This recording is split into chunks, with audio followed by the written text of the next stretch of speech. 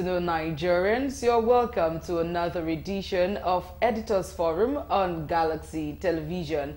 I am Layo Shobo for Lauren Shaw, and let me seize this medium to say compliment of the season. Of course, it's the Yuletide season and time to celebrate, time to gather with the family and have great fun. It's been a whole year of working back to back, making things happen, and this is the time to rest, time to have fun, time to enjoy, time to celebrate, yes, with family members. So I hope you have a very great one with your family members, and definitely hope the hampers and all the perks of the season are coming in already. All right, it's Editors Forum once again, and I am Layo Shobo for Lauren Shaw. As you know, this is where we discuss issues on the front burner during the week, and we bring we have solution-driven conversation around them in order to make our nation and our world at large a better place. Definitely,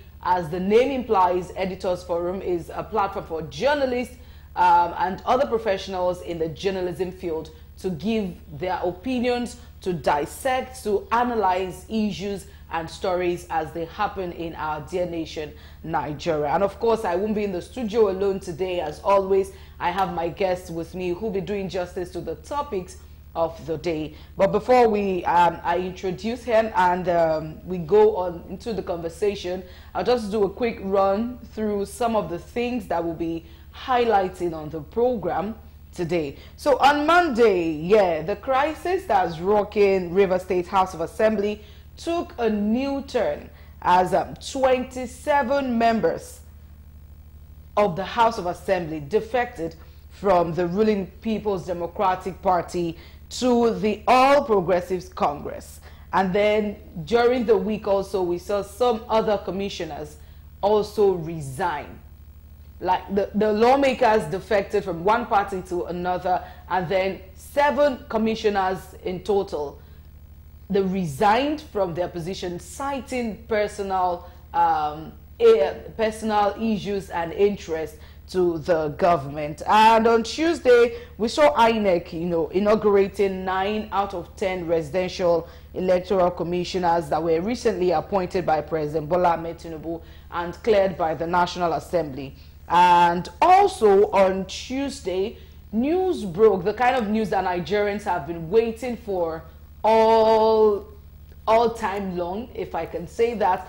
Governor Rotimi Akeredolu of Ondo State, his spokesperson said the governor would be going on medical leave on Wednesday and would be handing over to his deputy. So on Tuesday, that information came out, and on Wednesday we got also information that has been done. The governor went on leave to take care of his health, and then he transferred power as demanded by the Constitution to his deputy, that is Lucky Ayedatiwa. And also on Wednesday, a bigger thing also happened in the education sector, where President Bola Ahmed Tinubu and the Federal Executive Council in general removed public universities, polytechnics, and colleges of education staff from the Integrated Payroll and Personnel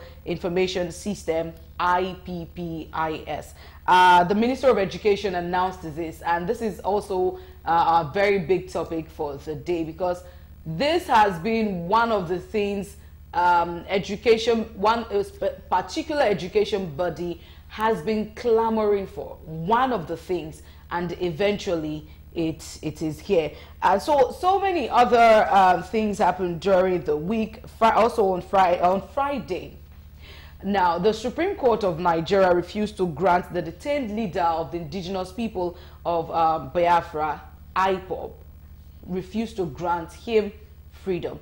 He was granted bail by the appeal court, and as a matter of fact, the charges of terrorism leveled against him was dismissed by the court, given the reason that the federal government, extradited him from Kenya, and the court of law, the court of appeal, said that was unlawful. However, the Supreme Court, on Friday overturned that judgment, saying even if what the federal government did or the security agencies did was wrong still does not dissolve all of the charges leveled against him. And so he wasn't granted bail. He will still be in custody. And then also on Friday, as I mentioned earlier, was when 6 more commissioners from Rivers State cabinet resigned, citing personal reasons. Okay, so to do justice to these stories and topics of the day, I have my first guest with me,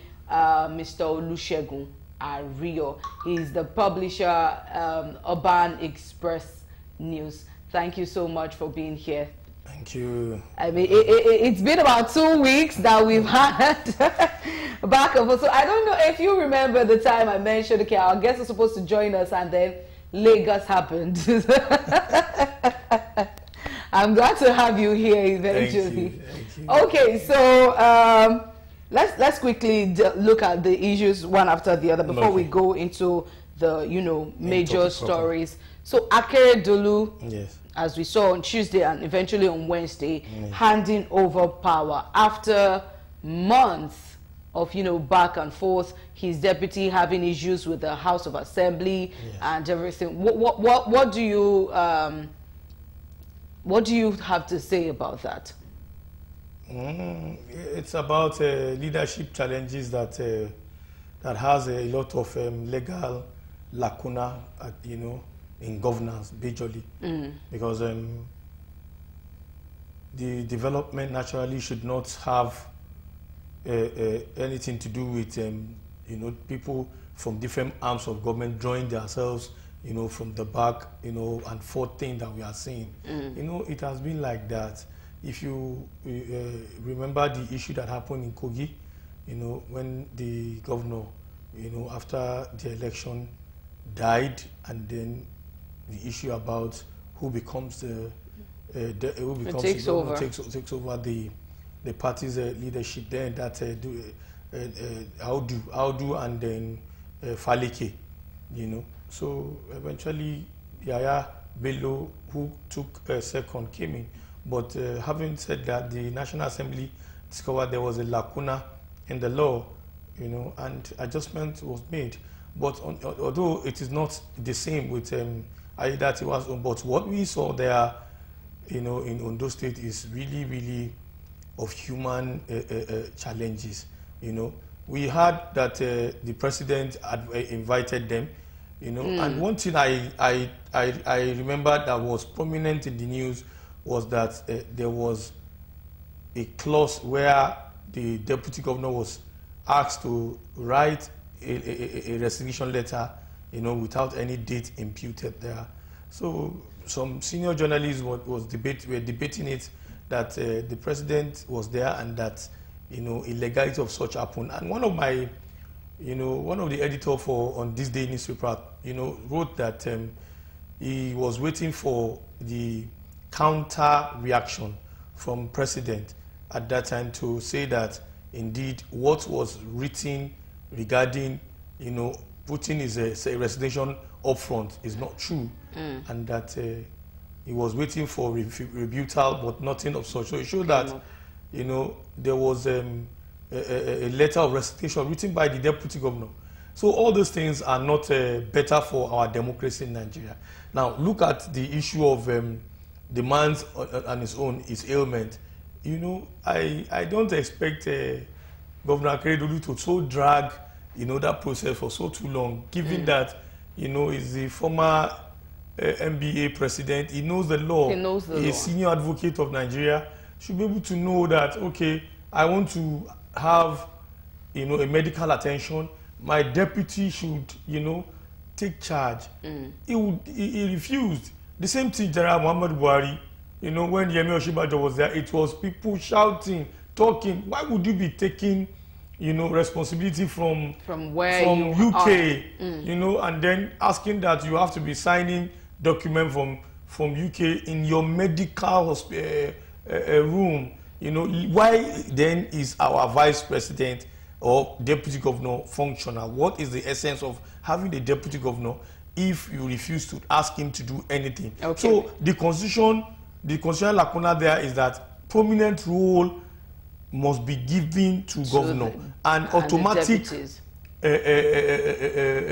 mantle of position, you know, once the principal is not around, should be allowed from the constitution. So I think that should be debated in National Assembly, so that lacuna would naturally remove itself, and then allow, you know, a deputy governor to take mantle once it is identified or there's a media explanation to show that the governor, you know, is not physically fit, and then he needs to, you know, attend to medical need abroad or wherever. Okay, let's quickly go on a commercial break. When we return, we'll continue the conversation. Do stay with us. Thank you. All right, you're welcome back. It's still Editors Forum on Galaxy Television, and I'd have loved us to also do some quick reactions, but because our time is far spent, so we'll have to go see this report that will lead us to our first topic of the day. So let's see this report. When we return, we'll delve into the conversation proper. Do stay with us. Integrated Payroll and Personnel Information System (IPPIS) was conceptualized in October 2006 by the federal government as one of its reform programs to improve the effectiveness and efficiency in the storage of personnel records and administration of monthly payroll in such a way to enhance confidence in staff strength and to have a database that will check ghost workers.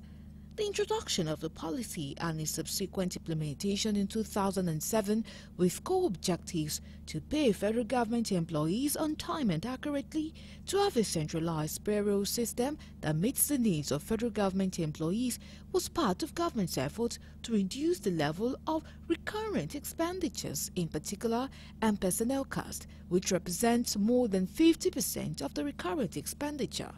This policy was, however, criticized by various agencies, especially the higher institution, which believed the policy was to strangulate their earnings and erode their independence.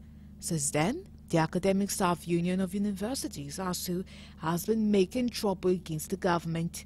In fact, they preferred a payment option known as the University Transparency and Accountability Solution (UTAS) as an alternative to IPPIS, which the government itself rejected. Throughout the 8 years of President Buhari-led administration, it was strike upon strike and protest upon protest until Wednesday, December 13, 2023, when the Federal Executive Council made things easy for the higher institutions by exempting them from IPPIS. One of the problems which the vice chancellors, rectors, and provosts of College of Education, those managing the tertiary sector in Nigeria, have been complaining about have been the subscription to IPPS. You know what IPPS does? And which has made recruitment and many other activities of the university relating to personnel very, very difficult. Now today, today's council, it has been decided, the president has directed that vice chancellor should no longer or have been taken out of that service. So this is a very, very important development for the vice chancellor that will allow for efficient management of the universities. Got a very big relief from what universities and other tertiary institutions from the IPPIS, the Integrated Personnel Payroll and Information System. You recall that university authorities and ASU have been clamoring for the exemption of the universities and other tertiary institutions from this system. Today, Council has graciously approved that. What that means is that going forward, the universities, like the Honorable Minister of Education has said, and other tertiary institutions, the polytechnics and colleges of education, will be taken off the IPPIS system. PIS, in the last 15 years, outside checking ghost workers has also been responsible for payment of salaries and wages directly to government employees' bank account with appropriate deductions and remittance of third-party payments. The higher institution communities have not enjoyed the policy, since as it does not allow their lecturers to do other jobs and earn salaries in institutions other than their own. And Nigerians think this removal of IPPIS may improve the learning conditions in the higher institutions. Large, to some extent, reduce this SSI strike, but it might not eliminate it. So, once there is a steady academic session, certainly the lecturers will be able to concentrate to do their job. And if we're able to do their job, that will enhance educational development in. Well, I think it's a welcome development to some extent, because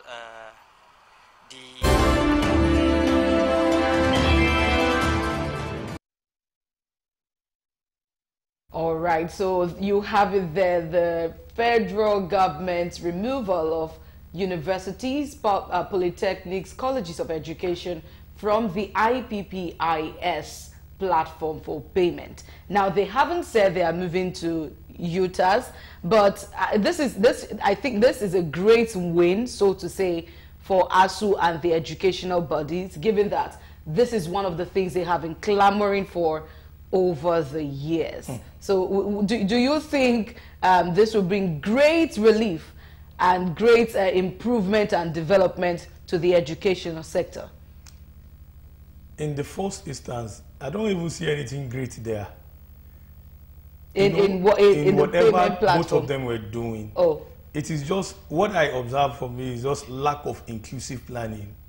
You know, you want to bring about something that involves organization and individual. You must call both parties, you and them must come together, look at it pragmatically. Yeah, that was one of the things ASU was saying, that the federal government didn't include them in the planning. You just come and then lord things over them, and then you ask them they should follow.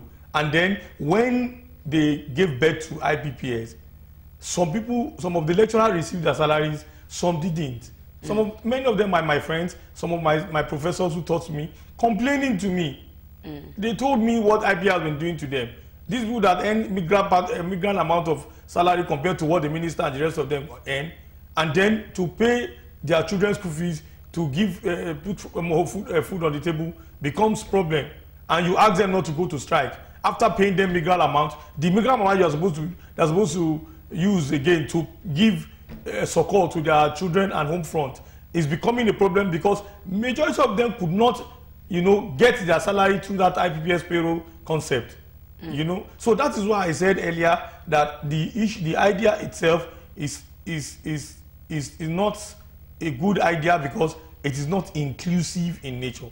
And that is my grudge over everything. Mr. Buhari, General Buhari, he came, he loaded over them. President Muhammad Buhari. He's general, as far as I'm concerned. He's the General Muhammad Buhari, okay?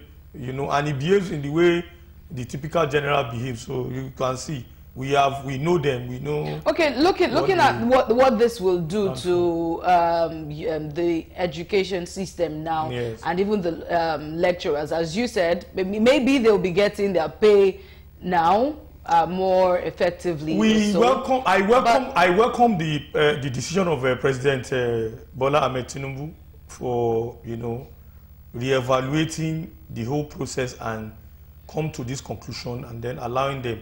If you from the projection you gave here, that gave a foundation for our discussion. One of the interviewer was saying that there are incessant strikes in and out and out and in because of IPPS, independent of the university, that is autonomy, granting autonomy or funding of the university. So the president, I want to urge that, moving a step further to see how university can get more funding, to up to UNESCO standard.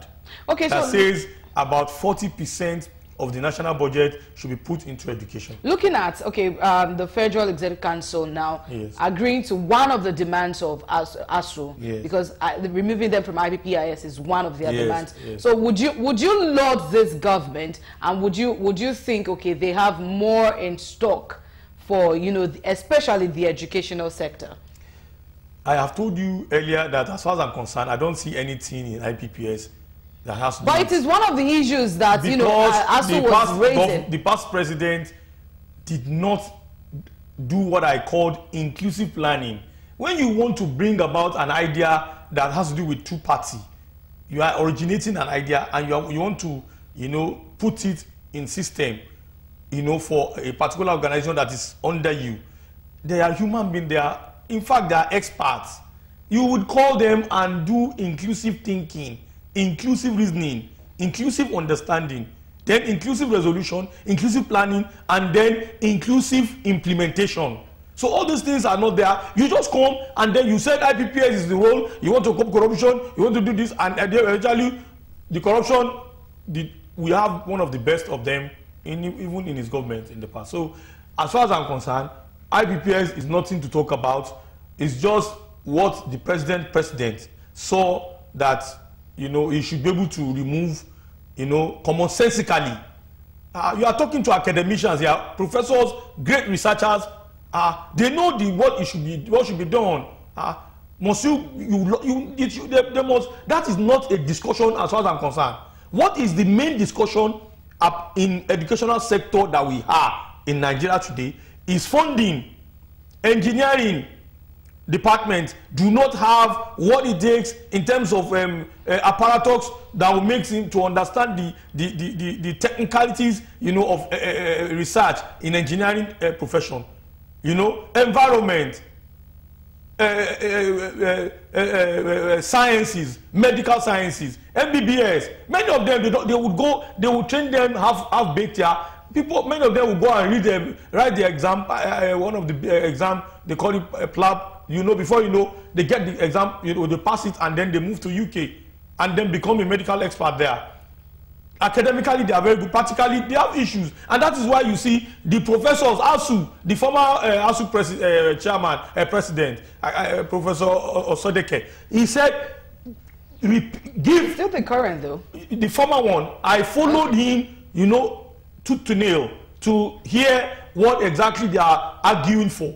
You know, fund the university. There are many obsolete technical apparatus, technological tools and equipment that must have to do with developing the practical part of all those students in sciences, environment, and otherwise. So if the president is now coming to talk about that one, we know that the president is now willing to do what I call good attention to areas of concern in educational development in Nigeria, but not IPPS. IPPS, as far as I'm concerned, is just something that somebody is trying to load on some experts, and then they saw it as something that is not sustainable and something that is even killing them. Their migrant salary is not coming. So let us not even dwell on that. The president, I want to say, should go further to talk about funding the universities. If it is to be that you are going to be giving autonomy to the student, to the university, and then manage the aspect of school fees, you know, Nigerians, day to day, we have our own.